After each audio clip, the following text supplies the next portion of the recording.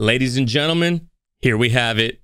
The end of the year list, starting with Songs of the Year. I think we can all agree, regardless of the way this list goes down, regardless of how you appreciated, the reactions or reviews, or didn't appreciate, or I was being a hater, or I wasn't, we can all agree there hasn't been a music year like this one since 2016. The only artist that didn't drop was Frank Ocean, and the other only artist that didn't drop was Rihanna, but she got a whole thing going on. Solid year for music regardless. Right here, we're gonna go 40 through number 11. I try to order these as much as possible with everybody on stream. Everybody on stream saw this list already and they helped me curate it. So if y'all guys want to be part of that type of content, we're gonna be doing a lot of other things on stream starting 2023. So I hope to see y'all guys there. If y'all guys want to support the channel and support me as a creator and a community, consider joining Patreon. That is where we do everything. We got a stupid amount of content on Patreon, to be honest. Way more than will ever be on YouTube is on Patreon. But we got 40 tracks. Number 40, I'm an EDM head. The motto for Tiesto was just as big as let's get down to business. Like, it was just that same level of song in 2022. It's a good bop. There's not too much thought that goes into it. It's perfect if you're at a festival. It's perfect if you're at the gym, you're just vibing in the car. It's just a good song. Next up, we have I Like You featuring Doja Cat, Post Malone. The motto and this track, they're just fun tracks. They're not gonna be the most crazy, like, damn, that was mad emotional, but I'm gonna be listening. In rotation, both of these. At number 38, we got Don Toliver with Do It Right. This is one of my favorite interpolations of the year. Again, another track that's very club friendly. It's very like just lighthearted. Got a nice little vibe. Don Toliver don't really miss.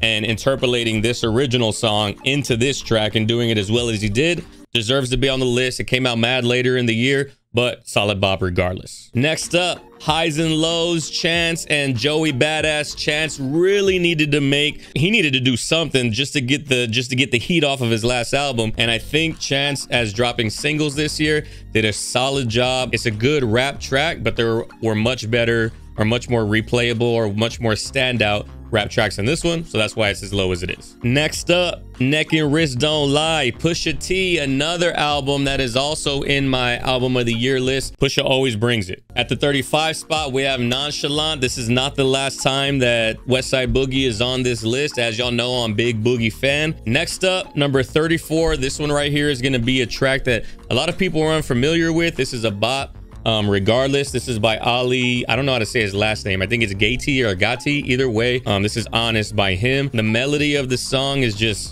it just hit me the very first time I've heard it. This is one of my most replayed songs of 2022. If y'all guys are unaware of it, check it out. It's a sleeper. I promise you most of y'all will enjoy it. We don't see the same side of things no more. Even when we did, I was still unsure. After everything, I would still be honest. Hard track. Next up on the 33 spot, a Dreamville collaboration, Stick. Bro, the energy in this track as the opening track to the D-Day mix, Stick.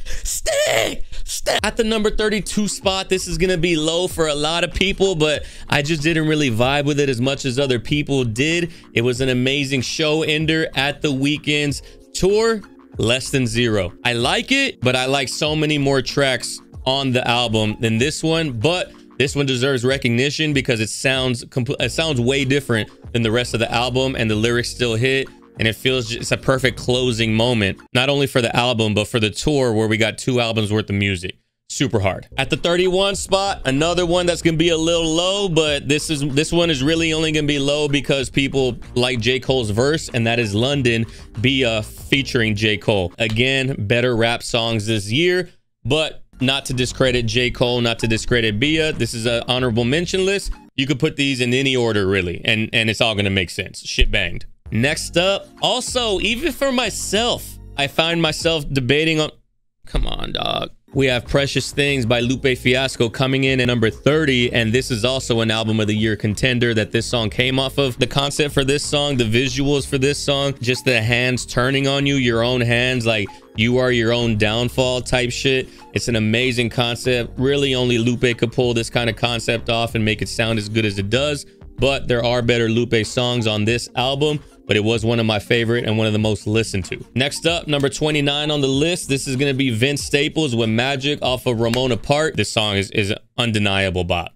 Acura used it on their commercial, bro. At number 28, we got Spread the Ops. This track was crazy, bro. Breaking all kinds of CHH boundaries. Lecrae is kind of controversial in the Christian hip hop scene. This song is a classic trap track. This breaks the mold for what a lot of people probably think CHH sounds like. This whole album, see Church Close 4, listen to it if you haven't. At the number 27 spot, basically 27 through like 22, all of these are interchangeable, and I still, as I'm reading the list that I have right here to this right now, I'm still debating the order, but this is a force of a song this year. This is Jake with Golden Hour. Everybody heard this song. The swell into the hook, into the bridge, into the chorus is insane. It's your golden hour. Like, that shit is just, that's one of the best rises into a hook all year. If we're talking about moments on songs, that's probably top 10. Next up, after Golden Hour at the 26th spot, we have Vegas by Doja Cat. Vegas by Doja Cat might be one of the most incredible beats and songs this year, especially including the fact that it remained on theme for the soundtrack that was on, which was the Elvis Presley movie. The use of Jailhouse Rock into a hip hop track, into a female driven rap track. It's incredible, bro.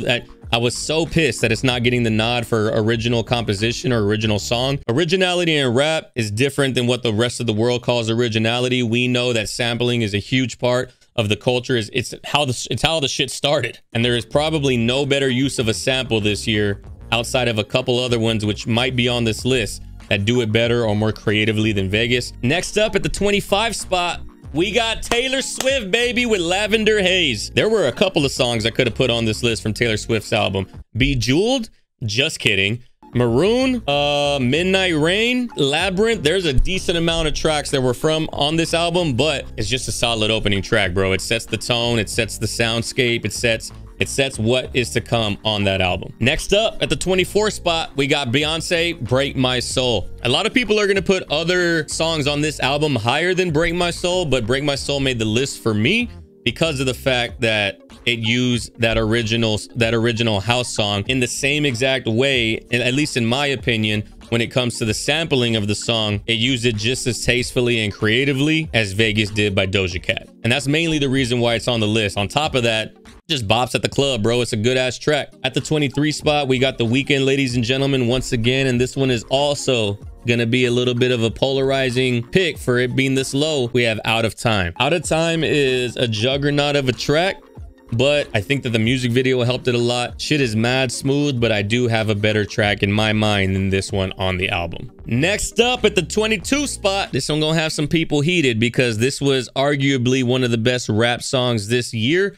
when it dropped, and we have Denzel Curry, Walkin'. Walkin' is an unbelievable track. The beat switch up between the two, but I don't like it as much as I like other songs on this album, and this is not the last time we will be seeing Denzel Curry. At the 21 spot, rounding out the first 20 of our honorable mentions, we have Swedish House Mafia with Calling On. Swedish House Mafia's album is gonna be in the Album of the Year video.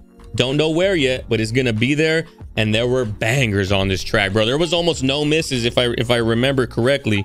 But the vibe, the energy of this, the calling on, like the repeating elements, progressive house, no one does it better than Swedish House Mafia. Next up at the number 20 spot, ladies and gentlemen, there are actually a lot of tracks from this album because of its length and because of its power in the world that could have been on this list. But this song right here by Bad Bunny, Titi Me Pregunto, is my favorite on the album. It has the most energy. There are amazing tracks on the album. Most people that don't speak Spanish or come from Spanish speaking countries or don't want to look up the lyrics, most people are going to say that most reggaeton sounds the same. I don't think that's the case in terms of Bad Bunny. He is very much like Drake. He's a very fluid artist, but this one is the one that had me the most. It had a chokehold on my summer, bro. I was jamming this literally every club I went to. This was played at least once. Solid bop, solid album. I normally don't like long albums, but Time Magazine had this song as #1 in the world for the year. At the number 19 spot, we got Creepin' Metro Boomin featuring The Weeknd and 21 Savage. Obviously, people are going to say that this is rated a little low, especially the EXO fam. I can see your point there, but this is not even that much of an interpolation. This is a direct remake of this song. But I do think that they did a lot of justice to the song, especially in the second half where the original beat comes in for 21 to rap on top of. Solid track. At the number 18 spot, bro, we got Drake, Hours in Silence off of Her Loss. This is not the last time you will be seeing Drake on this list. Like I said, he's like Bad Bunny. He can basically mold and fit into whatever he needs to be. And this is one of my favorite Drakes whenever we're in this bag right here. Especially when he goes into the "It's my fault for once I'll take accountability," that forward. Bro, it's my fault you got superpowers on your knees. I was planning our highs while you were planning our goodbyes, trying to turn you up. Bro, that shit is dummy hard. At the number 17 spot, this one also might be a little low depending on what you are rating and what you're critiquing your songs on your own list. But at 17, we have The Heart Part 5 by Kendrick Lamar. The Heart series is always incredible. This very, very jazzy percussion. And then the I know, I like that. The culture, the music video with the shape-shifting deep fakes, all of it super fire. It's an amazing track, but this is also not the last time you will be seeing Kendrick Lamar on this list. And I just prefer the other songs that have potentially the same amount of power but more replay value. The Heart is like going to the MoMA. I'm not going to look at the Jackson Pollock all the time, but when I do look at it every once in a while, that shit hits. At number 16 on the list, like I said, not the last time you would see him, we got Middle of the Ocean Drake off of Her Loss. This motherfucker just went in for 6.5 minutes. I don't know what to tell you. Next up at the 15th spot, again, I told you another artist that I said you wouldn't see the last of, Mother I Sober. Bro, this song is not one that you can listen to all the time, but this song is extremely emotional. It's heart-wrenching in the fact that it's Kendrick realizing things about himself and he's expressing that to us. These are things that only a therapist and your family should know, but he's putting it out there in order to break the stigma of having to be tough in the hood.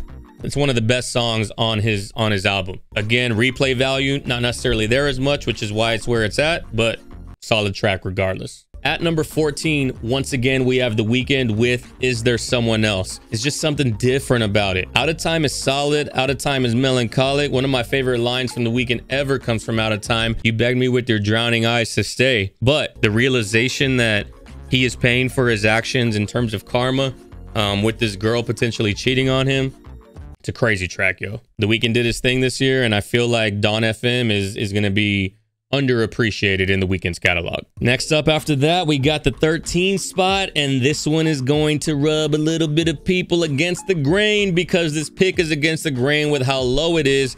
And at 13, we have Benny the Butcher and J. Cole, Johnny P's Caddy. Y'all don't realize like what is above it, I think, because everybody for the most part is going to say Johnny P's Caddy is one of the best rap songs of the year. And it is. Clearly, it's high on this list. But there are songs that came out later in the year after it that are just incredible tracks. It's one of J. Cole's best features, but that doesn't necessarily mean that it's the best song of the year or in the top 10 for me based off of everything that came out this year. But regardless, it's a bop, bro. It's one of J. Cole's best feature verses. He really don't miss as a feature. At the number 12 spot, once again, we have Denzel Curry. And we have Denzel Curry, X-Wing, bro. While Walking is probably the more traditional, this is a good boom bap hip hop track, X-Wing just has so much more replay value to me. And bro, just the infectious nature of the melody of the hook. I don't want to call on an X-Wing and I'm on to the next thing. Growing up, I didn't have the best things. Now my diamonds on my neck gleam. That shit goes crazy, dog. I don't care what you say. And finally, at the number 11 spot, ladies and gentlemen, probably coming out of left, right field, center field, not even in the ballpark. It's across the street, still looking for parking. And that's FKA Twigs with Light Beamers, bro. This is one of the most gorgeous songs that I've ever heard from Twigs. And it's one of the best songs of the year, in my opinion. The sentiment, all the indigo and Light Beamers, like everybody that has a sad aura about them, this song is for you. I know you feel like nobody's on your side, but this is for the Light Beamers, bro. Her voice is fucking flawless. Her voice is flawless. Listen to this shit right here. This is for the hard dreams. Listen to that vibrato. All the indigo and light beams.